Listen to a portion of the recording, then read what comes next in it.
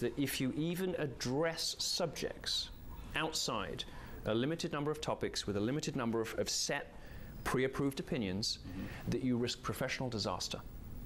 And he was proven right.